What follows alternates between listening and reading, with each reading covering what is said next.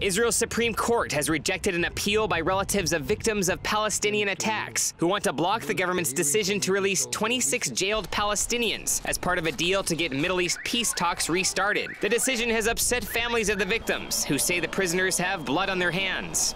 It's a sad day for the victims of terror. It's a sad day for the Israeli society. We are very upset from the decision of the court not to interrupt the decision of the government.